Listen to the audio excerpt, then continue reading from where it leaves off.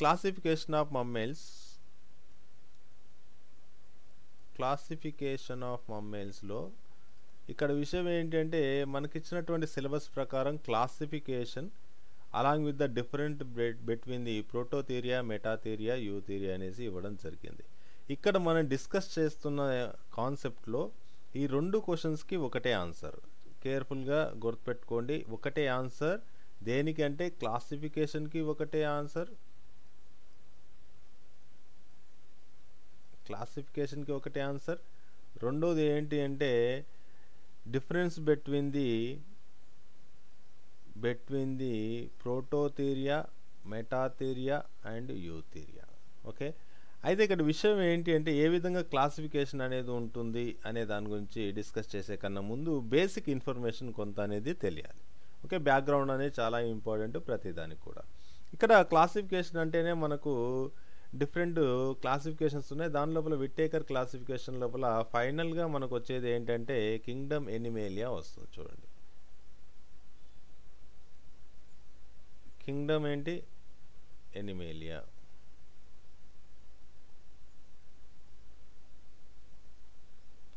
Kingdom Animalia. ఈ Kingdom Animalia లోపల మనకు ఫైలం వస్తుంది. ఫైలం వచ్చేసేసి కార్డేటా.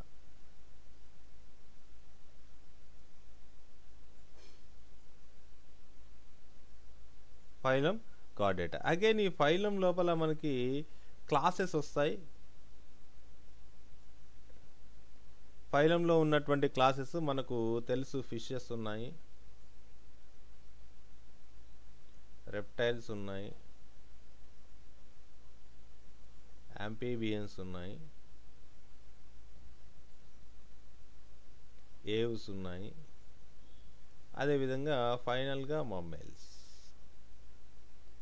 ఓకే, ఇది క్లాస్.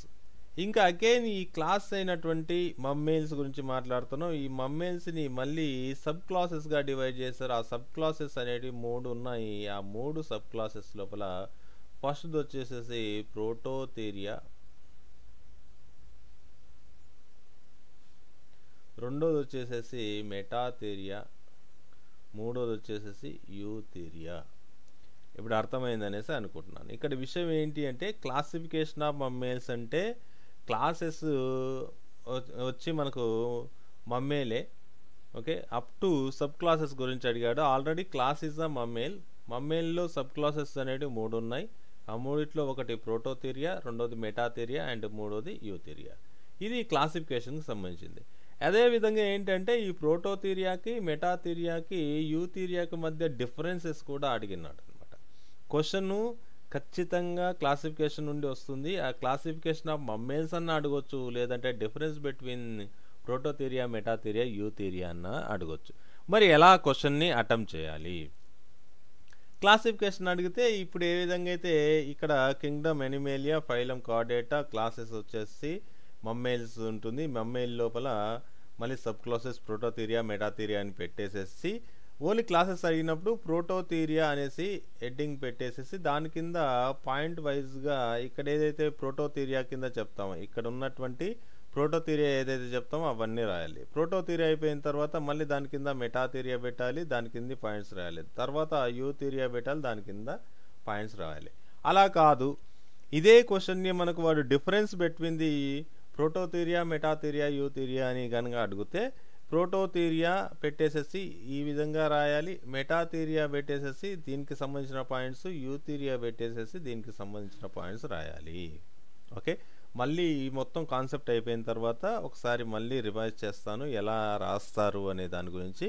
ఈ కాన్సెప్ట్ విన్న తర్వాత మీకు క్లారిటీ అనేది వస్తుంది. ఓకే, అర్థమైందనేసి అనుకుంటున్నాను. సో ఒకసారి చూడండి, ఇక్కడ విషయం ఏంటంటే ఫస్ట్ మనం ప్రోటోథీరియా, మెటాథీరియా, యూథీరియాలో ఏమి ఎగ్జాంపుల్స్ వస్తాయని చూడండి. ఇక్కడ ఏంటంటే ప్రోటో అంటే మనకు తెలిసిందే. ప్రో అంటే ప్రిమిటివ్ అనేసి అర్థం. ఎప్పుడు కూడా ప్రో అంటే ప్రిమిటివ్. ఓకే, మెటా అంటే మిడిల్ అనేసి అర్థం.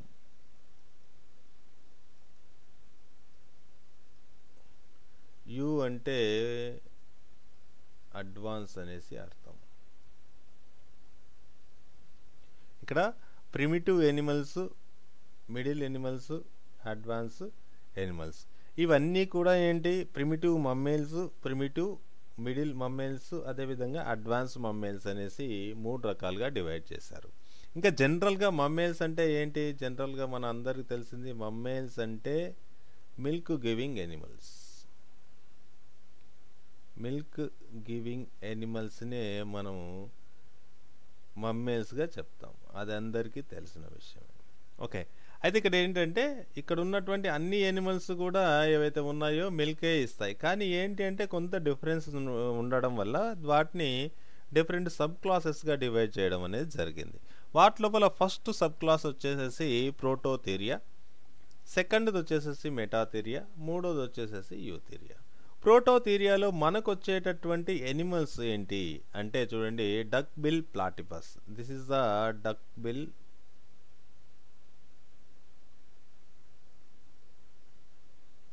ప్లాటిపస్. ఓకే, సెకండ్ది మార్సుపియల్స్ వస్తే నథింగ్ బట్ ఏంటంటే కంగారో.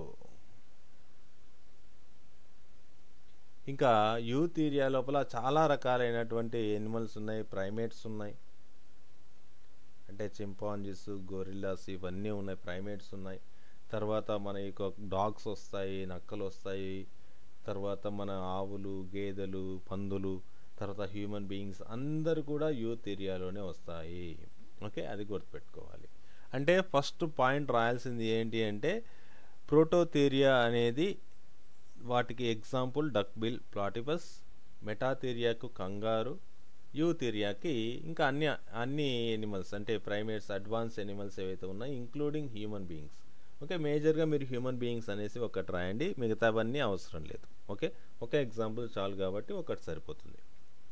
అయితే ఈ ప్రోటోథెరియాలో ఏం చదువుకుంటామంటే ఈ యొక్క డక్ బిల్ ప్లాటిపస్ ఏదైతే ఉందో దీని యొక్క క్యారెక్టర్స్ అన్నీ డిస్కస్ చేస్తాం. మెటాథెరియాలో కంగారో యొక్క క్యారెక్టర్స్ డిస్కస్ చేస్తాం.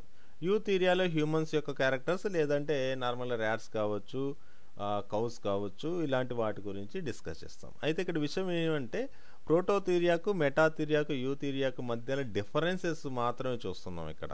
అంటే అవే మేజర్ పాయింట్స్, అవే డిఫరెన్స్. అంటే ప్రోటోథెరియా గురించి ఏవైతే అడిగితే క్లాసిఫికేషన్ అడిగితే ప్రోటోథెరియా కింద వచ్చే పాయింట్స్ అన్ని ప్రోటోథెరియా కింద, మెటాథెరియా కింద వచ్చేవన్నీ మెటాథెరియా కింద, యూథెరియా కింద వచ్చే పాయింట్స్ అన్ని యూథెరియా కింద రాయాలి.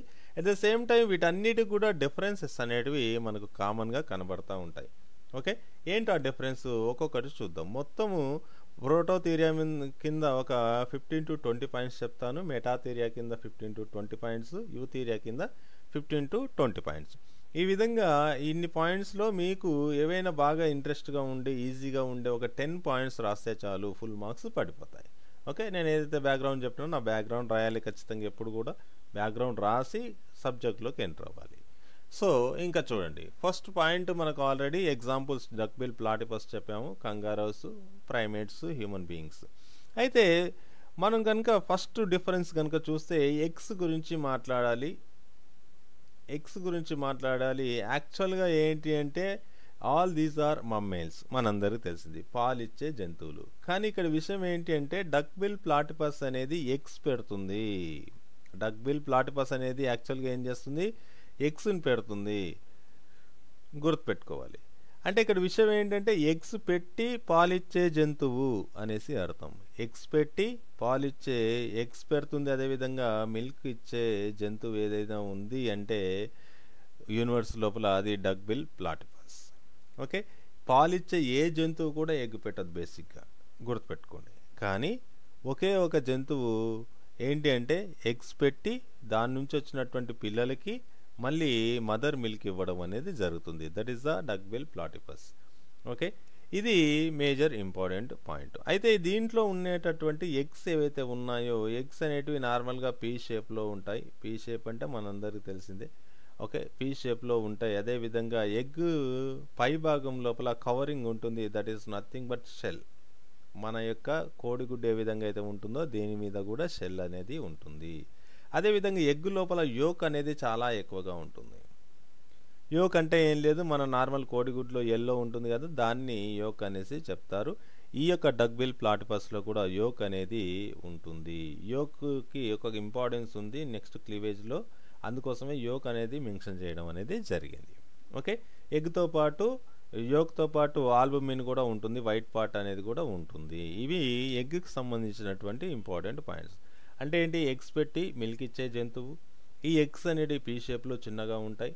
వాటికి అవుట్ సైడ్ అనేది షెల్ అనేది ఉంటుంది, దాని లోపల యోక్ ఉంటుంది, దాని లోపల మళ్ళీ ఎగ్ వైట్ ఉంటుంది. దట్ ఈస్ నథింగ్ బట్ ఏంటి, ఆల్బుమిన్. ఇది ఎగ్స్కి సంబంధించినటువంటి prototheria. Coming to the metatheria. ఈ ఎగ్తో దీన్ని కంపేర్ చేసినప్పుడు ఏంటి డిఫరెన్స్ అంటే, దీంట్లో కూడా ఇక్కడ చూడండి, మెటాథీరియా కంగారూస్ అనేటివి ఎగ్స్ అనేటివి రిలీజ్ చేస్తాయి. ఓకే, ఎగ్స్ అనేటివి రిలీజ్ చేస్తాయి, కానీ అవుట్ సైడ్ కాదు, తన యొక్క ఫాలోపియన్ ట్యూబ్లోకి రిలీజ్ చేస్తాయి. అంటే తన యొక్క రిప్రొడక్టివ్ సిస్టమ్ లోపల దీనికి కూడా మెనిస్ట్రేషన్ లైక్ పాయింట్స్ ఉంటాయి. సమ్ పీరియడ్ ఆఫ్ టైంలోనే ఎగ్స్ అనేటివి రిలీజ్ చేయడం జరుగుతుంది. ఆ పీరియడ్ ఆఫ్ టైంలో రిలీజ్ చేసినటువంటి ఎగ్స్కి అవుట్ సైడ్ షెల్ అనేది ఉండదు. దీనికి అవుట్ సైడ్ షెల్ అనేది ఉండవు. స్మాల్గా ఉంటాయి ఈ ఎగ్స్ కూడా, అండ్ స్మూత్గా ఉంటాయి. ఓకే, యోక్ అనేది ఉంది, యోక్ అనేది ఉండడం జరిగింది. దీంట్లో ప్రోటోథీరియాలో ఎక్కువ యోక్ ఉంటుంది, దాంతో పోలిస్తే మెటాథీరియాకి వచ్చేసరికి యోక్ అనేది తగ్గిపోతూ ఉంటుంది. ఓకే, చాలా జాగ్రత్తగా ఈ పాయింట్ గుర్తుపెట్టుకోవాలి. ఓకే, తర్వాత షెల్ అనేది ఉండదు, స్మాల్గా ఉంటుంది, స్మూత్గా ఉంటుంది, యోక్ అనేది ఉండదు. అవుట్ సైడ్ అనేది ఒక షెల్ అనేది ఉండదు, బట్ రుడిమెంటరీ క్యారెక్టర్ అయినటువంటి ఒక సన్నని ఒక లేయర్ అనేది కనబడతా ఉంటుంది. దానిపైన అవుటర్ లేయర్ మీద షెల్ ఉండకుండా మనం కోడిగుడ్డుని కనుక మెల్లగా తీస్తే లోపల ఒక చిన్న సన్నని లేయర్ ఒకటి కనబడుతుంది. అలాంటి లేయర్ దీనిలో కనబడుతుంది. ఓకే ఓకే కమింగ్ టు దీనికి చూడండి, యూథీరియా అంటే హ్యూమన్ యొక్క ఎగ్ చూడండి. Every month 14th day of female reproductive system లోపల మెనిస్ట్రేషన్ లోపల 14th డే ఎగ్ అనేది రిలీజ్ అవుతుంది. ఈ ఎగ్ లోపల యోక్ అనేది చాలా తక్కువ, యోక్ అనేది చాలా తక్కువ, అసలు నెగ్లిజిబుల్ యోక్ అనేది ఉంటుంది. ఎలాంటి షెల్ అనేది ఉండదు, ఎలాంటి షెల్ అనేది ఉండదు. యోక్ అనేది చాలా తక్కువ ఉంటుంది, వెరీ వెరీ మైన్యూట్ అనమాట. ఓకే, దీంట్లో యోక్ ఉంటుంది, దీంట్లో ఎక్కువ యోక్ ఉంటుంది, కానీ దీనిలో యోక్ అనేది అస్సలు లేదు. ఓకే, ఇది కూడా స్మాల్గానే ఉంటాయి, స్మూత్గానే ఉంటాయి. ఈ ఎగ్ యొక్క అవుట్ సైడ్ లేయర్స్ అనేటివి జనరల్గా ఉంటాయి, వాటి గురించి ఇక్కడ మనకు డిస్కషన్ అవసరం లేదు. Okay, this is the eggs గురించి పాయింట్స్ మీరు రాయాలి, ప్రతి దాని కింద రాయాలి, దాంతోపాటు దాని యొక్క డిఫరెన్సెస్ కూడా రాయాలి. ఓకే, ఇక్కడ ఎగ్ గురించి మాట్లాడిన, ఎగ్ తర్వాత డెవలప్మెంటల్ స్టేజెస్ లోపల ఎగ్ లోపల క్లీవేజెస్ అనేది జరుగుతుంది. ఓకే, ఫర్టిలైజేషన్ జరిగిన తర్వాత బేసిక్గా ఏం జరుగుతుంది, ఫర్టిలైజేషన్ జరిగిన తర్వాత ఎగ్ స్పర్మ్ రెండు కలిసిపోయిన తర్వాత ఎగ్ లోపల క్లీవేజెస్ అనేటివి స్టార్ట్ అవుతాయి, క్లీవేజెస్ అనేటివి స్టార్ట్ అవుతాయి. ఈ క్లీవేజ్ స్టార్ట్ అయిన తర్వాత ఫైనల్గా బేబీ అనేది ప్రొడ్యూస్ అనేది జరుగుతూ ఉంటుంది. ఓకే, క్లీవేజెస్ స్టార్ట్ అవ్వడం అంటే చూడండి, ఇక్కడ ఈ యొక్క ఎగ్ ఏదైతే ఉందో ఎగ్ లోపల యోక్ చాలా ఎక్కువగా ఉండడం వల్ల యోక్ ఉన్న ప్లేస్ లోపల క్లీవేజెస్ అనేవి తక్కువగా ఉంటాయి. చాలా జాగ్రత్త చూడండి. For example this is the egg అనుకోండి, ఈ ఎగ్ లోపల మొత్తం ఇదంతా యోక్ ఉందనుకోండి, ఈ మొత్తం కంప్లీట్గా ఈ పార్ట్ అంతా యోక్ ఉంటే, ఈ పార్ట్లో యోక్ లేదు అనుకుంటే ఈ ప్లేస్లో మాత్రమే ఈ విధంగా క్లీవేజెస్ అనేటివి జరుగుతూ ఉంటాయి. క్లియరా? ఓకే, ఈ విధంగా క్లీవేజ్ జరుగుతుంటాయి. తక్కువ ప్లేస్ లోపల క్లీవేజ్ జరిగేసి ఎక్కువ ప్లేస్ క్లీవేజ్ జరగకుండా ఉంటే అలాంటి క్లీవేజెస్ని మీరోబ్లాస్టిక్ క్లీవేజ్ అనేసి చెప్తారు. ఈ మీరోబ్లాస్టిక్ క్లీవేజ్కి రీజన్ ఏంటి, యోక్ ఎక్కువగా ఉండడం. ఇక్కడ కానీ మీరు అబ్జర్వ్ చేస్తే this is the egg, egg యొక్క సర్ఫేస్ మీద మాత్రమే క్లీవేజ్ జరుగుతున్నాయి. ఒకసారి చూడండి, ఒక సెల్ కాస్త this part converted into the 2 cells and 2 cells again converted into the 4 cells to 16 అంటే 8 cells నుండి 16 cells ఏర్పడడం అనేది జరుగుతూ ఉంటుంది. Okay, clear? ఇది ఇలాంటి దాన్ని మీరోబ్లాస్టిక్ క్లీవేజ్ అనేసి చెప్తారు. ఇంకా కమింగ్ టు దిస్ వన్, ఇక్కడ కూడా ఏంటి, యోక్ అనేది ఎక్కువగా ఉంది. అంటే వెన్ కంపేర్ టు ది మమ్మేల్స్తో పోల్చినప్పుడు, అంటే హ్యూమన్తో పోల్చినప్పుడు యోక్ అనేది కొద్దిగా ఎక్కువగా ఉంటుంది. ఇక్కడ విషయం ఏంటంటే సేమ్ యాజ్ ఇట్ ఈస్గా ఇక్కడ కూడా యోక్ అనేది దీంతో పోల్చినప్పుడు తక్కువగా ఉండడం వల్ల క్లీవేజ్ జరుగుతుంది. హోలోబ్లాస్టిక్ మొత్తం క్లీవేజ్ అనేది జరుగుతుంది. బట్ విషయం ఏంటి అంటే క్లీవేజ్ జరిగిన తర్వాత ఈ క్లీవేజ్ జరిగినటువంటి సెల్స్ అనేటివి రెండుగా డివైడ్ అవుతాయి. కొన్ని చిన్నగా ఉన్న సెల్స్, కొన్ని పెద్దగా ఉన్న సెల్స్గా డివైడ్ అవుతాయి. ఆ చిన్నగా ఉన్న సెల్స్ని ఏమంటారంటే మీ మ్యాక్రోమియర్స్ అంటారు. ఇక్కడ చూడండి, సారీ మైక్రోమియర్స్ అంటారు. పెద్దగా ఉన్న సెల్స్ని మ్యాక్రోమియర్స్ అంటారు. మీడియంగా ఉన్నదాన్ని మీసోమియర్స్ అనేసి చెప్తారు. ఇక్కడ విషయం ఏంటంటే డిఫరెంట్ సైజులో ఉన్నటువంటి సెల్స్ అనేటివి దీని యొక్క డెవలప్మెంటల్ స్టేజ్లో చూస్తాం. డెవలప్మెంటల్ స్టేజ్ అంటే ఏం లేదు, ప్రెగ్నెన్సీ అయినప్పటి నుంచి బేబీ పుట్టడానికి మధ్యలో ఉన్నటువంటి డ్యూరేషన్ ఆఫ్ టైంని, ఆ డెవలప్మెంట్ని ఏమంటారంటే డెవలప్మెంటల్ స్టేజెస్ అంటారు. ఈ స్టేజ్లో ఎలా జరుగుతుందంటే ఫెర్టిలైజ్ జరిగిన తర్వాత క్లీవేజెస్ అనేది జరిగేసేసి బేబీ ఫామ్ అవుతుంది, గుర్తుపెట్టుకోవాలి. నెక్స్ట్ చూడండి, ఇక్కడ ఏంటంటే మన యొక్క హ్యూమన్ బీయింగ్స్లో అయితే యోక్ అనేది చాలా తక్కువ. యోక్ ఎక్కువగా ఉంటే క్లీవేజ్ తక్కువ జరుగుతుంది. యోక్ ఉన్న ప్లేస్లో క్లీవేజ్ జరగదు, గుర్తుపెట్టుకోండి. యోకే లేదు కాబట్టి చూడండి, ఒక సెల్ కాస్త కంప్లీట్గా 2 సెల్స్ ఏర్పడింది, రెండో సెల్స్ కాస్త కంప్లీట్గా 4 సెల్స్, 4 నుంచి 8 సెల్స్ ఏర్పడినాయి. హోలో మొత్తం ఒక సెల్ కాస్త, ఒక సెల్ ఈ విధంగా ఉందంటే ఈ సెల్ మొత్తానికి పైనుంచి కింది వరకు కూడా డివిజన్ జరిగి ఒక సెల్ కాస్త 2 సెల్స్ ఏర్పడ్డాయి. ఆ విధంగా క్లీవేజ్ అనేది హోలోబ్లాస్టిక్ cleavage due to the less amount of yoke in the cell, అది గుర్తుపెట్టుకోవాలి. ఓకే, ఇది మనకున్నటువంటి డిఫరెన్సెస్. నెక్స్ట్ చూడండి, ఇక్కడ ప్లసెంటా గురించి మాట్లాడాలి. నెక్స్ట్ డిఫరెన్స్ ఏంటి అంటే ప్లసెంటా గురించి మాట్లాడాలి అంటే ఇది యాక్చువల్గా డక్విల్ ప్లాటిపస్ ఏంటి, ఎగ్స్ పెడుతుంది, ఎగ్స్ని లే చేస్తుంది. అంటే ఎక్కడ లే చేస్తుంది, అవుట్ సైడ్ లే చేస్తుంది. కాబట్టి బేబీ అనేది ఇన్సైడ్ గ్రో అవ్వదు, తన యొక్క ఇన్సైడ్ లోపల బేబీ గ్రోత్ అవ్వదు, అవుట్ సైడే బేబీ అనేది పుడుతుంది. పుట్టిన దానికి ఇది పాలిస్తూ ఉంటుంది. కాబట్టి ఇన్సైడ్ గ్రో అవ్వట్లేదు కాబట్టి దీనికి ప్లసెంటా అనేది ఉండదు. ప్లసెంటా అంటే ఏం లేదు, ఎప్పుడైతే బేబీ గ్రోత్ మదర్ యొక్క భూమిలో గర్భాశయంలో గ్రోత్ అవుతున్నప్పుడు గర్భాశయం నుండి ఈ యొక్క బేబీకి మధ్యలో ఒక తాడు లాంటి నిర్మాణం ఉంటుంది, దాన్ని ఏమంటామంటే ప్లసెంటా అనేసి చెప్తారు. ఓకే, దాన్ని ప్లసెంటా అనేసి చెప్తారు. ఓకే, సో అలాంటి ప్లసెంటా దీనికి అవసరం లేదు బేసిక్గా. ఇంకా పాయింట్ ఏంటంటే నో ప్లసెంటా అంటే దట్ మీన్స్ ఏంటి, ఎగ్ అనేది ఎగ్స్ పెడుతున్న ఏదేనికి కూడా ప్లసెంటాస్ అనేవి ఉండవు. మదర్ యొక్క వూంబ్కి బేబీకి కనెక్షన్ ఉండదు, అది అవుట్ సైడ్ అనేది గ్రో అవుతూ ఉంటుంది baby. Okay, next coming to this one. ఇక్కడ విషయం ఏంటి అంటే చాలా ఇంపార్టెంట్ పాయింట్ ఏంటంటే చూడండి, హ్యూమన్ బీయింగ్స్ గురించి ఒకసారి మాట్లాడితే మనము 9 months, ఇక్కడ చూడండి 9 months బేబీ గ్రోత్ అయిపోయిన తర్వాత డెలివరీ జరుగుతుంది. డెలివరీ జరిగిన తర్వాత బేబీ కంప్లీట్గా అన్ని అవయవాలు బాగా ఏర్పడిన తర్వాత మాత్రమే డెలివరీ అనేది జరుగుతుంది. కానీ ఇక్కడ మెటాథెరియాలో, కంగారులో ఏదైతే ఉందో ఇక్కడ బేబీ అనేది దాని యొక్క గెస్టేషన్ పీరియడ్ కన్నా ముందే, అంటే యాక్చువల్ విషయం ఏంటంటే నార్మల్గా కంప్లీట్గా బాగా డెవలప్మెంట్ అయిన బేబీ అనేది రాదు. కంప్లీట్ డెవలప్మెంట్ బేబీ అనేది డెలివరీ జరగదు. ఇన్కంప్లీట్గా డెవలప్ అయినటువంటి బేబీని డెలివరీ చేస్తుంది. కంగారూస్ ఏం చేస్తాయి అంటే మదర్ యొక్క వూంబ్లో బేబీ అనేది గ్రోత్ అవుతూ ఉన్నప్పటికీ కూడా అది ఇన్కంప్లీట్గా, అంటే ఫర్ ఎగ్జాంపుల్ మనం 9 months కాకుండా 6 monthsకో లేదంటే 7 monthsకో డెలివరీ జరిగితే ఏమంటాం, ఇన్కంప్లీట్గా డెవలప్ అయినటువంటి బేబీ అంటాం కదా. ఇలాంటి బేబీ అనేది మనకు పుడితే ఏమవుతుందంటే డెవలప్మెంట్ అనేది కరెక్ట్గా ఉండదు, చనిపోయే ఛాన్స్ ఉంది. కానీ ఇక్కడ అలా కాదు. దీంట్లో ఏం జరుగుతుందంటే ఇన్కంప్లీట్ బేబీ డెలివరీ అయిపోయిన తర్వాత ఆ ఇన్కంప్లీట్ బేబీ అనేది దానికి కంగారూస్ కన్నా మీరు చూస్తే ఒక అవుట్ సైడ్ ఒక శాక్ ఒకటి కనబడతా ఉంటుంది, ఒక సంచి లాంటి నిర్మాణం. ఈ సంచి లాంటి నిర్మాణం లోపల ఈ బేబీస్కి తీసుకొని వెళ్తుంది అనమాట. ఆ సంచి లాంటి నిర్మాణంలోకి ఇన్కంప్లీట్గా డెవలప్ అయ్యి డెలివరీ అయినటువంటి బేబీస్ ఆ సంచిలోకి వెళ్తాయి. ఆ సంచి లోపల దానికి అబ్డామెన్ ఉంటుంది. ఆ అబ్డామెన్ లోపల దీనికి పాలిస్తూ ఆ కంప్లీట్ డెవలప్ అయ్యేంత వరకు అక్కడే గ్రో అయ్యేసేసి డెవలప్ అయిన తర్వాత అది అవుట్ సైడ్ అనేది రావడం అని జరుగుతుంది. ఓకే, ఇక్కడ ఈ కంప్లీట్ ప్రాసెస్ లోపల గుర్తుపెట్టుకోవాల్సింది ప్లసెంటా అనేది ఇక్కడ ఉంటుంది, బట్ సమ్ టైమే ఉంటుంది, కంప్లీట్ డెవలప్మెంట్ అయ్యేంత వరకు ఉండదు.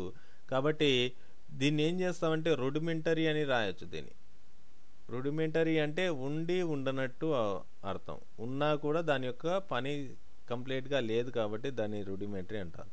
ఇంకా కొన్నిటి లోపల అయితే ఆబ్సెంట్ అనేసి కూడా రాస్తారు, ఎందుకంటే దాని యొక్క రోల్ కంప్లీట్ కాలేదు కాబట్టి ఆబ్సెంట్ అని కూడా రాస్తారు. ఇక్కడ చూడండి, యాక్చువల్లీ ఇది బేబీ గ్రోత్ అవుతూ ఉంది, దిస్ ఈజ్ ద బేబీ. ఇక్కడ ఏదైతే ఉందో ఇది బేబీకి ఇక్కడ ఏవైతే బ్లడ్ వెజల్స్ ఉన్నాయో దీనికి ఇక్కడ కనెక్షన్స్ అనేటివి కనబడుతున్నాయి. ఈ కనెక్షన్నే మనం ఏమంటున్నాం ప్లసెంటా అంటున్నాం. ఓకే, ఇక్కడ ఓవరాల్ పాయింట్లో ఒకటే గుర్తుపెట్టుకోండి, placenta is the rudimentary are absent. Okay, they produces the incompletely developed babies and after that they enters into the sacs of kangaroo and where actually they are growing up to the all developmental stages. Okay, clear. Next చూడండి, దీని నుంచి దీనికి observe చేసినప్పుడు human బీయింగ్స్లో మనకు 9 months baby అనేది complete development అనేది జరిగేంత వరకు baby అనేది మదర్ వూమ్లోనే ఉంటుంది. ఈ బేబీకి చూడండి, ఇక్కడ గ్రో అవుతున్న బేబీకి ఇది యొక్క మదర్ యొక్క వూంబ్, ఇదంతా కూడా ఏంటి మదర్ యొక్క వూంబ్. ఈ మదర్ యొక్క వూంబ్కి బేబీకి మధ్యలో ఈ కనెక్షన్ చూడండి, ఈ కలర్లో ఉన్నటువంటి కనెక్షన్, ఈ కనెక్షన్నే మనం ఏమంటున్నామంటే ప్లసెంటా అనేసి చెప్తున్నాం. దాన్ని అంబలికల్ కార్డ్ కూడా అంటారు. Okay, clear. ఈ యొక్క ప్లసెంటా అనేది ఈ హ్యూమన్ బీయింగ్స్లో కానీ నార్మల్గా అన్ని ప్రైమేట్స్లో కానీ అన్నిట్లో కూడా ఈ ప్లసెంటా అనేది కనబడుతూ ఉంటుంది. కాబట్టి హైలీ డెవలప్డ్ ప్లసెంటా. ఇంకోటి ఏంటంటే స్పెషల్గా ఆమ్నియాటిక్ శాక్ ఉన్నటువంటి ఆమ్నియాన్ ఉన్నటువంటి ఒక ప్లసెంటా అనేది ఇక్కడ ఫామ్ అవుతుంది అనేసి రాసుకోవాలి. So this is the one more important differences between these 3 sub classes. Next చూడండి, ఇక్కడ ఏంటంటే ఇప్పుడు ఆల్రెడీ డిస్కస్ చేస్తాను, నో యూటరైన్ గెస్టేషన్. యూటరస్ లోపల గర్భాశయం లోపల ఇవి గ్రోత్ అవ్వవు, ఎందుకంటే అవుట్ సైడ్ ఎగ్స్ పెడుతున్నాయి కాబట్టి, డౌట్ లేదు.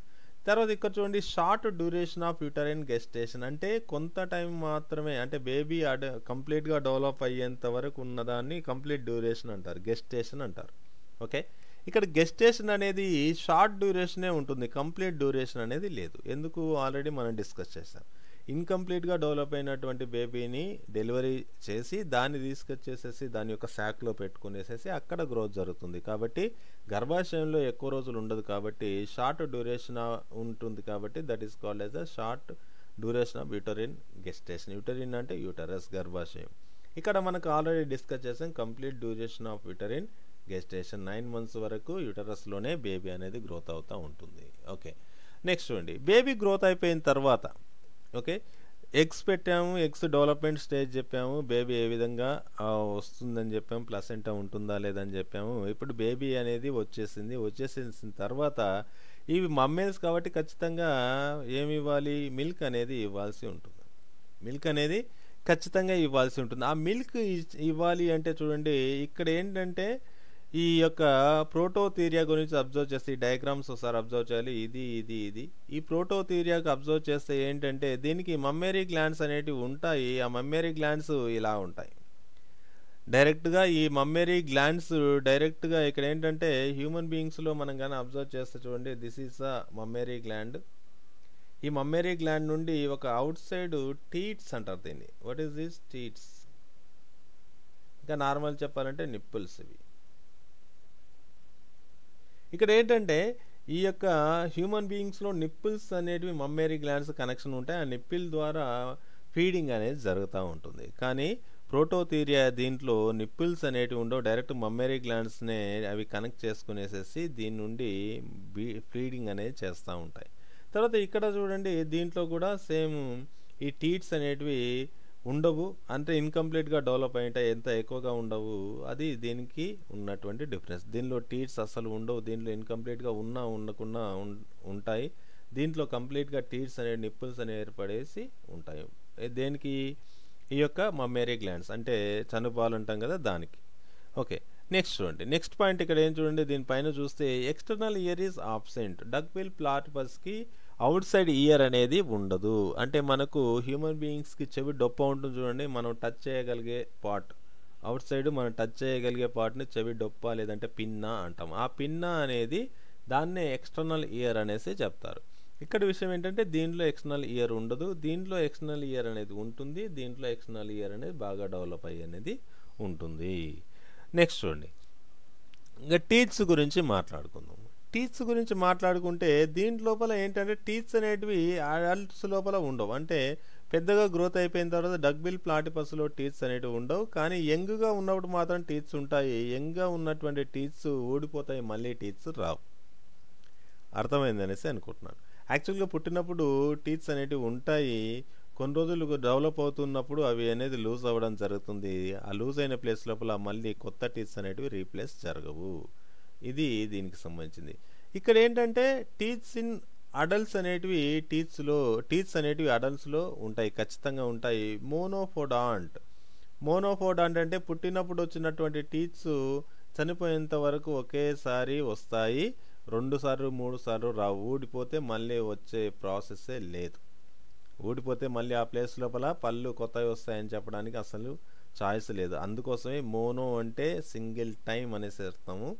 ఓకే, ఒకేసారి జీవితకాలంలో ఒకేసారి వస్తే అలాంటి పళ్ళను మోనోఫోడాంట్ అనేసి చెప్తారు. ఇవి అడల్ట్లో మనం ఈజీగా చూస్తాము. Coming to the human beings, ఇవి కనుక మనం చూస్తే అడల్ట్స్ లోపల డెఫినెట్గా టీత్స్ అనేటివి ఉంటాయి. ఇవి డైఫోడాంట్, మనకు రెండు సార్లు పళ్ళు వస్తాయి. ఒకసారి పుట్టిన తర్వాత వచ్చినటువంటి పళ్ళు మిల్క్ టీత్స్ ఏవైతే ఉన్నాయో అవి ఒకసారి వచ్చిపోతాయి. రెండోసారి కూడా అవి వాటి ప్లేస్లో కొత్త పళ్ళు అనేది రావడం జరుగుతుంది. అంటే 2 సార్లు పళ్ళు అనేది మన జీవితకాలంలో అబ్జర్వ్ చేస్తాము. అందుకోసమే దీన్ని డైఫోడాంట్ అనేసి చెప్తాము. ఓకే, అదేవిధంగా హెటిరోడాంట్ అంటే మనకు టీత్ యొక్క స్ట్రక్చర్స్ చెప్పినాను. అక్కడ హెటిరో అంటే డిఫరెంట్ షేప్లో ఉన్నటువంటి డిఫరెంట్ టైప్స్ ఆఫ్ టీత్స్ అనేటివి ఉంటాయి. ఇన్సిజర్స్, కెనాయిన్స్, ప్రీమోలార్స్, మోలార్స్, ఇట్లా డిఫరెంట్ షేప్ అండ్ డిఫరెంట్ సైజులో ఉన్నటువంటి డిఫరెంట్ ఫంక్షన్ చేసేటటువంటి టీత్స్ అన్నీ మనలో కనబడతాయి. కాబట్టి ఆల్ దీస్ ఆర్ హెటిరోడాంట్. దీనిలో అన్నీ సిమిలర్గా ఉంటాయి. ఓకే, అది దీనికి ఉన్నటువంటి డిఫరెన్స్. తర్వాత టెయిల్ గురించి మాట్లాడితే మీరు కానీ అబ్జర్వ్ చేశారంటే ఫస్ట్ డయాగ్రాము దాని యొక్క తోక అనేది చిన్నగా ఉంటుంది, బ్రాడ్గా ఉంటుంది. బ్రాడ్గా ఉంటుంది అంటే ఫర్ ఎగ్జాంపుల్ ఇలా ఉంటుంది, చిన్నగా ఉంటుంది. అదేవిధంగా ఈ విధంగా ఈ యొక్క విడత్ కూడా చాలా ఎక్కువగా ఉంటుంది. ఈ లెంత్ కూడా చాలా తక్కువ ఉండి విడత్ ఎక్కువగా ఉంటుంది. తర్వాత సైజు కూడా తగ్గించబడుతుంది. దాని యొక్క తోక ఈ విధంగా ఉంటుంది. దీని లోపల టెయిల్ ఈజ్ లాంగ్, మనకు ఆల్రెడీ తెలుసు. కంగారు యొక్క టెయిల్ ఈ విధంగా ఉండి దాని యొక్క బేస్తోనే కంగారు అనేది నిలబడడం అనేది జరుగుతూ ఉంటుంది.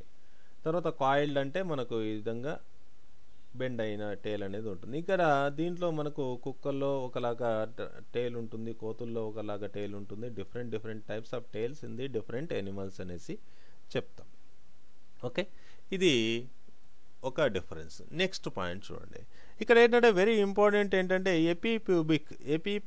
పూబిక్ బేసిక్గా ఏంటంటే మన యొక్క జెనిటల్ సిస్టమ్ పై భాగం లోపల, అంటే పెన్నిస్ అండ్ వెజైనా యొక్క పై భాగం లోపల ఉన్న ఏరియాని ఏమంటారంటే పూబిక్ ఏరియా అనేసి చెప్తారు.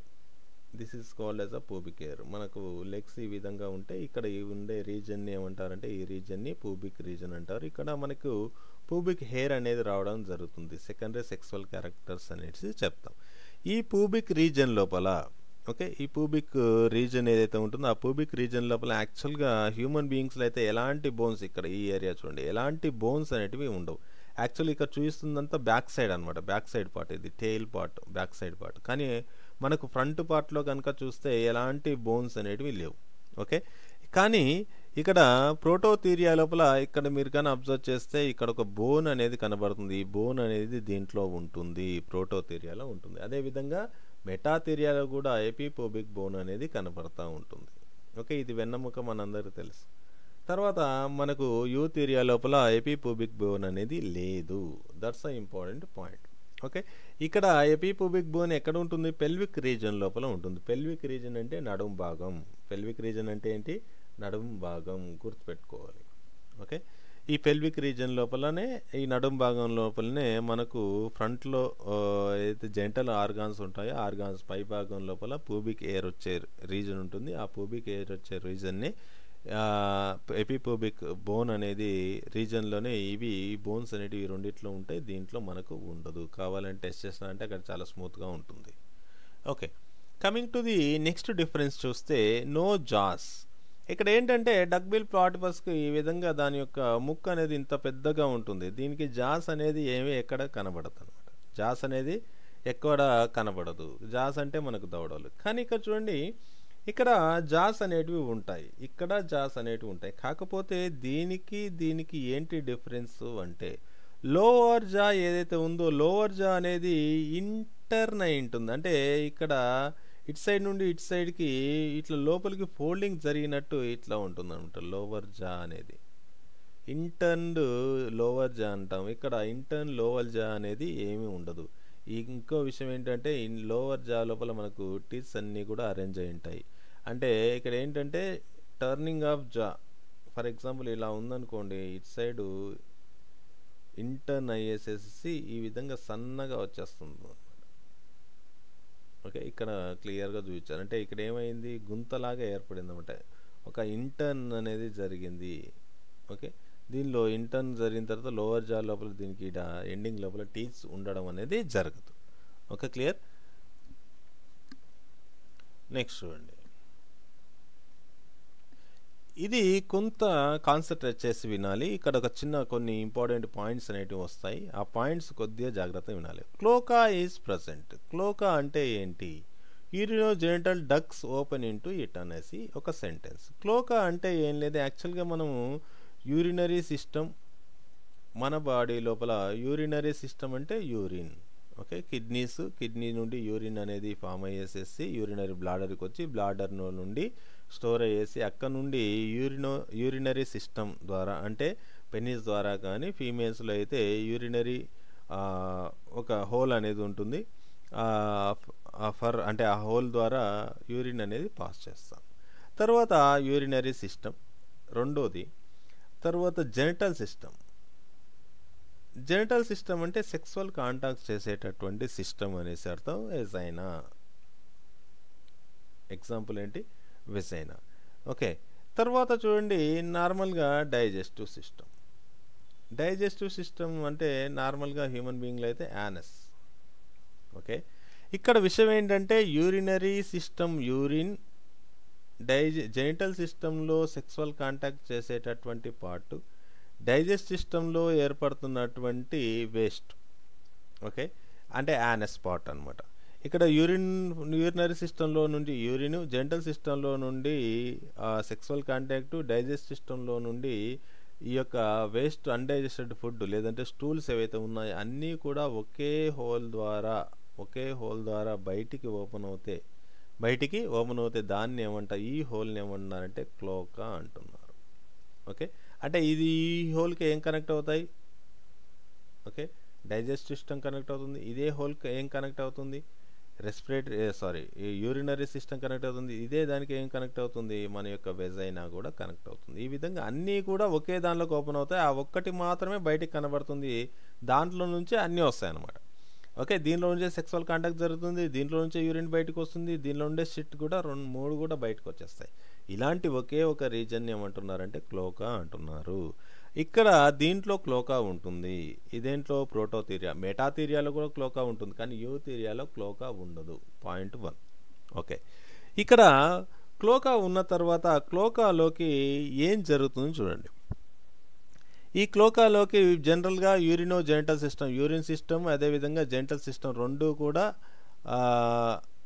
ఓపెన్ అవ్వడం అనేది జరుగుతూ ఉంటుంది. క్లియరా? ఇక్కడ కూడా చూడండి, సేమ్ యూరినోజెనిటల్ సైనస్ అనే ఒక పార్ట్ అనేది ఉంటుంది. ఆ సైనస్ అంటే హోల్ అనమాట. ఇక్కడ నుంచి ఇక్కడ కానీ మీరు అబ్జర్వ్ చేశారు అంటే దిస్ ఏరియా ఈ కాల్డ్ యాజ్ అ క్లోకా అన్నారు. ఈ క్లోకాలోకి చూడండి, ఇది యాక్చువల్గా యూరినరీ బ్లాడర్ నుండి యూరిన్ అనేది ఈ క్లోకాలోకి ఓపెన్ అవుతుంది. ఓకే, తర్వాత చూడండి రెక్టమ్ అంటే ఏంటి? డైజెస్ట్ సిస్టమ్కి సంబంధించినటువంటి అది కూడా క్లోకాలోకి ఓపెన్ అయింది. ఇంకా యాక్చువల్గా ఇది రెక్టమ్, ఈ రెక్టమ్ ఇక్కడ నుంచి ఇక్కడికి వచ్చేసి ఇక్కడ చిన్న హోల్ ద్వారా ఓపెన్ అయింది. ఆ హోల్ ద్వారా క్లోకాలోకి ఓపెన్ అవ్వడం జరిగింది. ఈ విధంగా రెండు కూడా ఒకే దానిలోకి ఓపెన్ అయింది కాబట్టి this is called as a క్లోకా అనేసి చెప్తా ఉన్నారు. ఇక్కడ కూడా ఏంటి అంటే చూడండి, ఇక్కడ మీరు కానీ అబ్జర్వ్ చేస్తారంటే దిస్ ఈజ్ కిడ్నీలో నుండి యూరినరీ బ్లాడర్లోకి వచ్చేసి యూరినరీ సిస్టమ్, కాబట్టి యూరిన్ అనేది యూరినోజెనిటల్ సైనస్లోకి ఓపెన్ అయింది. పాయింట్ 1. తర్వాత ఇక్కడంతా వెజైనా ఉంది, ఈ వెజైనా కూడా దేనిలోకి ఓపెన్ అయింది? యూరినోజెనిటల్ సైనస్లోకి ఓపెన్ అయింది. ఓకే, ఈ విధంగా రెండు కూడా యూరినోజెనిటల్ సైనస్లోకి ఓపెన్ అవ్వడం అనేది జరిగింది. ఈ విధంగా యూరినోజెనిటల్ సైనస్ నుండి ఫైనల్గా క్లోకాలోకి ఓపెన్ అవుతాయి. యూరినోజెనిటల్ సైనస్ ఏమవుతుంది? క్లోకా అంటే ఈ రెండు కలిసి ఉంది కాబట్టి యూరినోజెనిటల్ అంటున్నాం, దీనిలోకి ఓపెన్ అయ్యి అది క్లోకాలోకి ఓపెన్ అవుతుంది. క్లోకా అనేది అవుట్ సైడ్ అనేది కనబడతా ఉంటుంది. క్లియర్? నెక్స్ట్ చూడండి, ఇక్కడ కనుక మనం అబ్జర్వ్ చేస్తే మన యొక్క హ్యూమన్ బీయింగ్స్లో కానీ ర్యాట్స్లో కానీ ఎలాంటి వాటిలో కానీ ఎలా ఉంటుందంటే ఒకసారి చూడండి. కిడ్నీ యూరిన్ సిస్టమ్కి యూరిన్ ఫామ్ చేసేటటువంటి కిడ్నీ యూరేటర్స్ అన్నీ వచ్చేసేసి బ్లాడర్ కనెక్ట్ అయింది. ఈ బ్లాడర్ వచ్చేసేసి మీరు కానీ అబ్జర్వ్ చేస్తే యురెత్రా కనెక్ట్ అయింది. యురెత్రా ద్వారా ఒక స్పెషలైజ్డ్ హోల్ అనమాట, దీని ద్వారా యూరిన్ అనేది బయటికి వెళ్ళిపోతుంది. పాయింట్ 1. రెండోది చూడండి, యూరిన్ బయటికి వెళ్ళిపోవడానికి ఒక హోల్ అనేది ఉంది. రెండోది ఏంటంటే ఇక్కడ యూటరస్ ఉంది. యూటరస్ తర్వాత వెజైనా వస్తుంది. ఆ వెజైనా అనేది అవుట్ సైడ్ స్పెషల్గా ఓపెన్ అవుతుంది, రెండో హోల్. కాబట్టి వెజైనా అనేది సపరేట్గా ఓపెన్ అయింది. మూడోది ఏంటి అంటే యానస్. మనకు డైజెస్ట్ సిస్టమ్ కూడా సపరేట్గా ఏర్పడేసేసి డైజెస్ట్ సిస్టమ్ అనేది సపరేట్గా ఏర్పడి ఫైనల్గా ఎక్స్క్రీటరీ మెటీరియల్ అనేది యానస్ అనే ఇంకొక హోల్ ద్వారా బయటకు పోతుంది. కాబట్టి ఈ యొక్క మెటాథీరియా యూథీరియా లోపల డెఫినెట్గా 3 హోల్స్ ఉంటాయి. ఒకటి యూరిన్ పోవడానికి, రెండోది సెక్సువల్ కాంటాక్ట్స్ కోసం, అంటే బర్త్ కూడా అదే యూజ్ అవుతుంది. మూడోది డైజెస్ట్ సిస్టమ్ యొక్క ending part anus. Okay, clear. ఇది మన యొక్క క్లోకా లేదు, క్లోకా ప్లేస్ లోపల 3 హోల్స్ అనేటివి ఉన్నాయి, అది గుర్తుపెట్టుకోవాలి. నెక్స్ట్ చూడండి, ఈ డయాగ్రామ్కి రండి. ఇక్కడ కనుక మీరు కానీ అబ్జర్వ్ చేస్తే వెజైనా అనేది బేసిక్గా ఒకే వెజైనా ఉండాలి, కానీ ఇక్కడ విషయం ఏంటంటే ఇక్కడ 2 వెజైనాస్ అనేటివి కనబడతాయి. దీని లోపల ఎన్ని వెజైనాస్ ఉంటాయి? 2 వెజైనాస్ అనేటివి ఉంటాయి. అంటే ఒక వెజైనా ఇలా ఉంటుంది, ఇంకో వెజైనా ఇలా ఉంటుంది. ఈ 2 కలిపేసేసి కామన్ హోల్లోకి ఈ విధంగా ఓపెన్ అయిపోతాయి, క్లోకాలోకి ఓపెన్ అవుతాయి. Okay, this the 1 vagina and this the 2 vagina అనేసి అర్థం. మళ్ళీ ఈ 2 వెజైనాకి ఈ వెజైనాకు ఒక యూటరస్ ఉంటుంది, మళ్ళీ అగైన్ ఈ వెజైనాకు ఒక యూటరస్ ఉంటుంది. ఓకే, క్లియరా? ఈ విధంగా 2 యూటరస్లు ఉంటాయి, 2 వెజైనాస్ ఉంటాయి. ఈ వెజైనాస్ అనేది క్లోకాలోకి ఓపెన్ అవుతుంది. ఈ ఫీమేల్ హాస్ 2 యూటరస్. 2 యూటరస్లు అంటే గర్భాశయాలు, ఒక్కొక్క గర్భాశయం ఒక్కొక్క వెజైనాలోకి ఓపెన్ అవుతుంది. ఇప్పుడు ఫైనల్గా యూటరస్ అనేది క్లోకాలోకి ఓపెన్ అవుతుంది. అది జనరల్గా thinking. Coming to this one, ఇక్కడ ఏంటంటే ఇక్కడ కనుక మీరు అబ్జర్వ్ చేస్తారంటే ఓవరీస్ ఉన్నాయి. ఈ ఓవరీస్ ఇది Fallopian tube that enters in to the uterus. కాబట్టి యూటరస్ నెంబర్ 1. ఇక్కడ నుంచి చూడండి, ఓవరీ ఉంది, ఫాలోపియన్ ట్యూబ్ ఉంది, అగైన్ యూటరస్ ఉంది, యూటరస్ నెంబర్ 2. కాబట్టి ఎన్ని యూటరస్లు ఉన్నాయి? 2 uterus. Uterus number 1, uterus number 2. 2 యూటరస్లు ఉన్న తర్వాత ఈ 2 యూటరస్ అనేటివి 3 రకాలైనటువంటి వెజైనాలోకి ఓపెన్ అవుతాయి. ఓకే, యూటరస్ నుండి సర్విక్స్ వచ్చింది. సర్విక్స్ తర్వాత ఏమొస్తుందంటే వెజైనా వస్తుంది. ఆ వెజైనా అనేది 3గా డివైడ్ అయి ఉంటుంది. ఒకటి మీడియన్ వెజైనా, 2 వచ్చేసేసి లేటరల్ వెజైనాస్. ఓకే, ఇక్కడ ఉన్నటువంటి ఈ పార్ట్ వచ్చేసేసి మీడియల్ వెజైనా, ఇక్కడున్న పార్ట్ 1, ఇక్కడ ఉన్నటువంటి పార్ట్ 2, ఈ 2 కూడా వెజైనా పార్ట్స్. అంటే ఒక వెజైనా అనేది 3గా డివైడ్ అవుతుంది, మిడిల్ సైడ్ 2 అనేసి. ఈ విధంగా 3గా వెజైనాగా డివైడ్ అయిపోయిన తర్వాత ఈ వెజైనా ఫైనల్గా యూరినోజెనిటల్ సైనస్లోకి ఓపెన్ అయ్యి ఆ సైనస్ నుండి క్లోకాలోకి వచ్చి ఆ క్లోకా నుండి బయటికి వస్తుంది. ఇది దీనిలో ఉన్నటువంటి స్పెషల్ ఇంపార్టెంట్ క్యారెక్టర్ అనమాట. ఓకే, 3 వెజైనాస్ ఉంటాయి. దీనిలో 2 వెజైనాస్, దీనిలో 3 వెజైనాస్. హ్యూమన్ బీయింగ్స్లో నథింగ్ బట్ ఈ యొక్క యూథీరియా లోపల ఓన్లీ 1 వెజైనా ఉంటుంది. ఓకే, 1 యూటరస్, అంటే కొన్నిట్లో 2 యూటరస్ ఉంటాయి. ఓకే, హ్యూమన్స్లో అయితే 1 యూటరస్సే ఉంటుంది, మనకు తెలుసు ఆ విషయం. ఓకే, కొన్నిట్లో అంటే ఏంటి, ఇప్పుడు నార్మల్గా ర్యాట్స్ కానీ ఎక్కువ బేబీస్ని కానీ వాటిని ఏవైతే ఉంటాయో వాటికి 2 యూటరస్ అనేటివి ఉంటాయి. ఇవన్నీ కూడా యూటరస్ ఖచ్చితంగా దేనిలోకి ఓపెన్ అవుతుంది? వెజైనాలోకి ఓపెన్ అవుతుంది. వెజైనా నుండి అవుట్ సైడ్ అనేది రావడం జరుగుతుంది. యూరేటర్స్ అనేటివి ఏవైతే ఉన్నాయో యూరినరీ బ్లాడర్ నుండి బయటకు వచ్చేస్తాయి. ఇవి ఆల్రెడీ మనం అంతా డిస్కస్ చేసాం. ఓకే, అర్థమైందనేసి అనుకుంటున్నాను. నెక్స్ట్ ఒకసారి చూడండి. ఇప్పటి వరకు మనం యూరినరీ సిస్టమ్ చూసాము, డైజెస్టివ్ సిస్టమ్ చూసాము, తర్వాత రిప్రొడక్టివ్ సిస్టమ్ చూసాము, దాని యొక్క టీత్ చూసాము, ప్లాసెంటా చూసాము, డెవలప్మెంటల్ స్టేజెస్ చూసాము. కమింగ్ టు ది బ్రెయిన్, ఇక్కడ బ్రెయిన్ లోపల కార్పస్ కల్లోజం ఈజ్ ఆబ్సెంట్ అన్నారు. వాట్ ఈస్ ద కార్పస్ కల్లోజం అంటే ఇక్కడ యూథీరియాలో చూడండి మీకు అర్థమవుతుంది. యాక్చువల్గా ఈ విషయం ఏంటంటే మన యొక్క బ్రెయిన్ ఈ విధంగా ఉంటుంది. బ్రెయిన్ లోపల ఇటు సైడు ఒక రీజను, ఇటు సైడ్ ఒక రీజను, 2 రీజన్స్ అనేటివి ఉంటాయి. ఈ 2 రీజన్స్ని మనం ఈజీగా సపరేట్ చేయొచ్చు. Okay, left side brain, right side brain అనేసి చెప్తాం. ఈ యొక్క బ్రెయిన్ యొక్క ఈ పార్ట్ని ఏమన్నామంటే మనం హెమిస్పియర్స్ అంటాం. ఈ యొక్క మొత్తం పార్ట్ని ఏమన్నారు, హెమిస్పియర్స్. రెండు hemisphere, left hemisphere, right hemisphere అంటారు. ఈ రెండు హెమిస్పియర్స్ అనేవి రెండు పార్ట్స్ అనమాట. ఈ రెండు పార్ట్స్ ఒకే దగ్గర కలిసి ఉండడానికి మధ్య ఒక కనెక్షన్ ఉంటుంది. ఆ కనెక్షన్ ఏమన్నాము, కార్పస్ కల్లోజం అన్నాం. Very very important. కార్పస్ కల్లోజం అంటే ఏంటంటే బ్రెయిన్ మనకు చూస్తే పైనుండి ఇలా కనబడుతుంది. ఎప్పుడు తల పై భాగంలో నుండి కెమెరా పెట్టి కనుక చూస్తే ఇక్కడ ఒక సైడు ఇది లెఫ్ట్ అయితే ఇది రైట్ అవుతుంది. రెండు బ్రెయిన్స్ అనేటివి కనబడతాయి. ఈ రెండింటికి మధ్యలో ఒక కనెక్షన్ అనేది ఉంటుంది. ఆ కనెక్షన్నే మనం కార్పస్ కల్లోజం అన్నారు. ఇలాంటి కార్పస్ కల్లోజం దీనిలో ఉండదు, ఆబ్సెంట్. దీంట్లో కార్పస్ కల్లోజం అనేది రుడిమెంటరీ, ఉన్నా లేనట్టే అనేసి అర్థం, లేదు అంటే ఆబ్సెంట్ అనేసి అర్థం. చాలా తక్కువ డెవలప్మెంట్ జరిగినటువంటి కార్పస్ కల్లోజం ఉంటుంది. కానీ human beings and advance Eutheria లోపల డెఫినెట్గా కార్పస్ కల్లోజం అనేది ఉంటుంది. అందుకోసమే మనం ఈజీగా మాట్లాడగలుగుతున్న చాలా ఫంక్షన్స్ అనేటివి ఉన్నాయన్నమాట. ఓకే, అర్థమైంది అనేసి అనుకుంటున్నాను. Corpus కల్లోజం is the connection between the hemispheres left and rights of brain. అది గుర్తుపెట్టుకోండి. తర్వాత చూడండి, దీంట్లో బ్రెయిన్ పార్ట్స్ చెప్పినాను నేను, హెమిస్పియర్ అనేసి. ఇదొకటి హెమిస్పియర్స్ అని చెప్పినాను. హెమిస్పియర్స్ అంటే this is the hemisphere. Okay, ఒక సైడు మనకు కనబడుతుంది. తర్వాత ఈ హెమిస్పియర్ అంటే బ్రెయిన్ యొక్క సైజు, ఈ యొక్క బ్రెయిన్ ఎంత సైజు ఉందనే దాన్ని హెమిస్పియరే చెప్తుంది. దాంతోపాటు కింద ఒక ఆకు లాంటి నిర్మాణం ఉంటుంది. దీన్ని ఏమన్నా సెరిబెల్లం అంటున్నాం. ఇక్కడ విషయం ఏంటంటే cerebral hemispheres and cerebellum are very small and smooth అనేసి అర్థం. ఓకే, దీనిలో ప్రోటోథీరియా లోపల డక్ బిల్ ప్లాటిపస్ లోపల బ్రెయిన్ చిన్నగా ఉంటుంది, సింపుల్ స్మూత్గా ఉంటుంది. దాని లోపల సెరిబెల్లం అనేది ఉండదు. Are you clear? Next, metatheria లోపల సెరిబెల్లం అనేది ఉంటుంది, బట్ చాలా చిన్నదిగా ఉంటుంది. ఓకే, ఇక్కడ సెరిబెల్లము ఉంటుంది, సెరిబ్రల్ హెమిస్పియర్ ఉంటుంది, బట్ చిన్నగా ఉంటాయి. ఇక్కడ కూడా సేమ్ సెరిబెల్లము, సెరిబ్రల్ హెమిస్పియర్ రెండు కూడా చిన్నగా ఉంటాయి, స్మూత్గా ఉంటాయి. కానీ హ్యూమన్ బీయింగ్స్లో బాగా డెవలప్ అయినటువంటి లార్జ్ హ్యూజ్గా ఉన్నటువంటి సెరిబ్రల్ హెమిస్పియర్, బాగా డెవలప్ అయినటువంటి సెరిబెల్లం అనేది ఉండడం అనేది జరుగుతుంది. వీటి వల్లనే మనకు చాలా ఇంపార్టెంట్ ఫంక్షన్స్ అనేటివి చూస్తాము when compare to the prototheria and metatheria. మనం మాట్లాడుతున్నాము, సెన్స్ చేయగలుగుతున్నాము, అర్థం చేసుకోగలుగుతున్నాము. ఇవన్నీ రావడానికి కారణం ఏంటంటే మన యొక్క బ్రెయినే అనేసి అర్థం.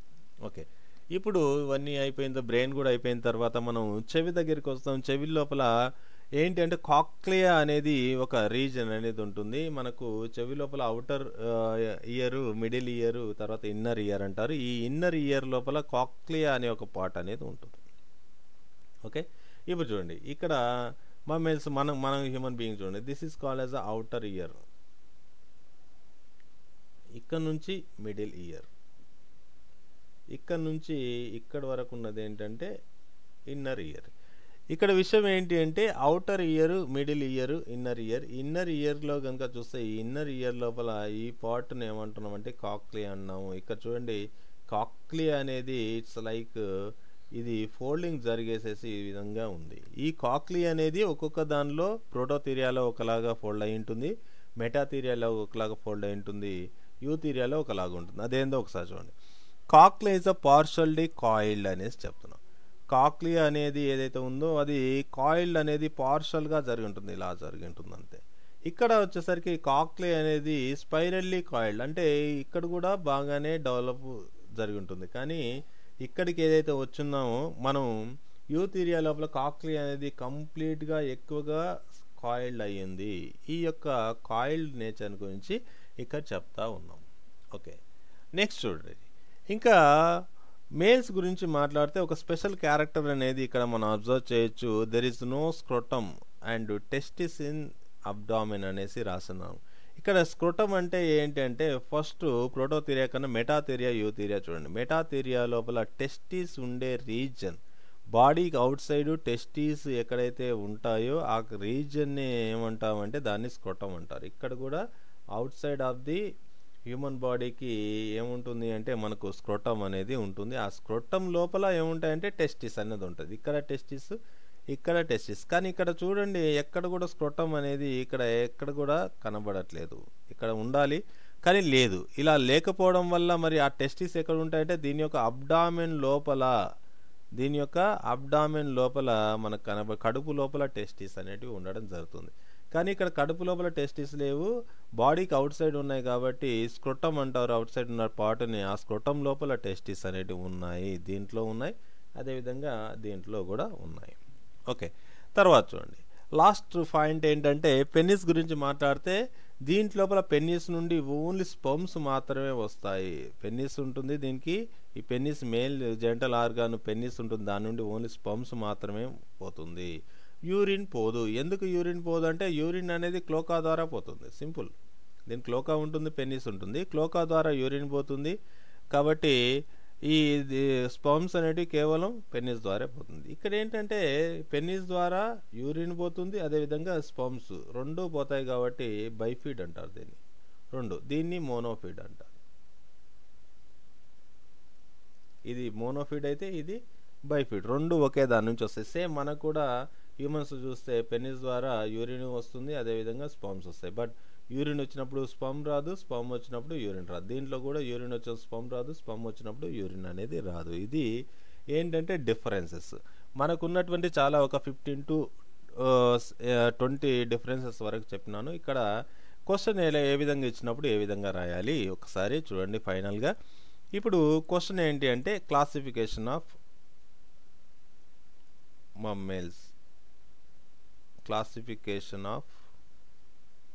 మమ్మేల్స్ అనేసి ఇచ్చినారు. Okay, write about the classification of mammals up to sub classes అనేసి క్వశ్చన్ ఇచ్చాడు అనుకోండి. ఓకే, డెఫినేషన్ ఆఫ్ మమ్మేల్స్ పెడతాం. మమ్మేల్ యొక్క డెఫినేషన్ ఏంటి? ఓకే, మిల్క్ గివింగ్ యానిమల్స్నే మమ్మేల్స్ అంటారని రాస్తాం. క్లాసిఫికేషన్ అనేసి పెట్టేసేసిన తర్వాత నార్మల్గా ఏంటంటే కింగ్డమ్ వచ్చేసేసి ఎనిమేలియా అని రాస్తాం. ఓకే, ఫైలం వచ్చేసేసి నార్మల్గా కార్డేట్. ఓకే, క్లాస్ వచ్చేసేసి నార్మల్గా మమ్మేల్స్ అని రాస్తాం. సబ్ క్లాస్ వచ్చేసేసి ప్రోటోథీరియా, మెటాథీరియా, యూథీరియా. ఓకే, దీన్ని ఇంకా డిఫరెంట్గా కూడా చెప్పుంటారు. ప్రోటోథీరియా ఈ రెండింటిని కలిపి మళ్ళీ థీరియా అనేసి చెప్పింటారు కొన్నిట్లో బుక్స్లలో. అలా రాయొచ్చు, ఇలా రాయొచ్చు. Prototheria, థీరియా, again థీరియా divided into the metatheria and Eutheria.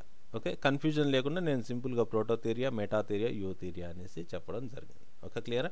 ఇవి సబ్ క్లాసెస్. సబ్ క్లాస్ చెప్పేసిన తర్వాత హెడ్డింగ్ పెట్టాలి. ఏంటి? ప్రోటోథీరియా అని హెడ్డింగ్ పెట్టేసేసిన తర్వాత దీంట్లో ఎనిమల్స్ ఏంటి? Duck bill, platypus. ఓకే, దానికి సంబంధించినటువంటి అన్నీ కూడా ఈ విధంగా పాయింట్స్ రూపంలో రాయాల్సి వస్తుంది. ఓకే, మళ్ళీ దీని కింద ప్రోటోథీరియా అయిపోయిన తర్వాత ఒకే పేజీలో రాస్తున్నాం కదా. ప్రోటోథీరియా అయిపోయిన తర్వాత నెక్స్ట్ పేజీలో కానీ ఆ పేజీలో కానీ స్టార్ట్ అవుతుంది మెటాథీరియా. ఓకే, దీనికి సంబంధించినటువంటి పాయింట్స్ అన్ని రాస్తాం, అయిపోతుంది. ఓకే, తర్వాత యూథీరియా, దీని యొక్క పాయింట్స్ రాసి ఫైనల్గా క్లోజ్ చేస్తాం. ఓకే, ఇది క్లాసిఫికేషన్ ఇచ్చినప్పుడు మనం చేయాల్సినటువంటి ప్రాసెస్. లేదు క్వశ్చన్ వచ్చేసేసి write about the differences between the prototheria, metatheria and Eutheria అన్నాడు అనుకోండి. అప్పుడేం చేస్తాము? సేమ్ యాజ్ ఈజ్గా డెఫినేషన్ రాస్తాం, తర్వాత దీని యొక్క కింగ్డమ్ రాస్తాం, Kingdom Animalia. Okay, phylum is caudate, class is mammals లోపల sub classes prototheria, metatheria, Eutheria ఉందని రాసి ఇప్పుడు ఏం చేస్తామంటే టేబుల్ వేస్తాం. Prototheria, metatheria, Eutheria. దీనికి డిఫరెన్స్ అడిగాడు కాబట్టి మనం ఏం చేయాలి? వీటి యొక్క డిఫరెన్సెస్ అనేవి రాయాలి. ఇంకా దాని యొక్క ఎగ్జాంపుల్, దానికి ఉన్నటువంటి పాయింట్స్, దీంట్లో ఎట్లా ఉంది, అది దీంట్లో ఎట్లా ఉంది, అదే దీంట్లో ఎట్లా ఉంది. ఇప్పుడు మనం డిస్కస్ చేసిన మొత్తం కాన్సెప్ట్ అనేది ఈ విధంగా మీరు రాయాల్సి ఉంటుంది. ఓకే, క్లారిటీ వచ్చిందనేసి అనుకుంటున్నాను.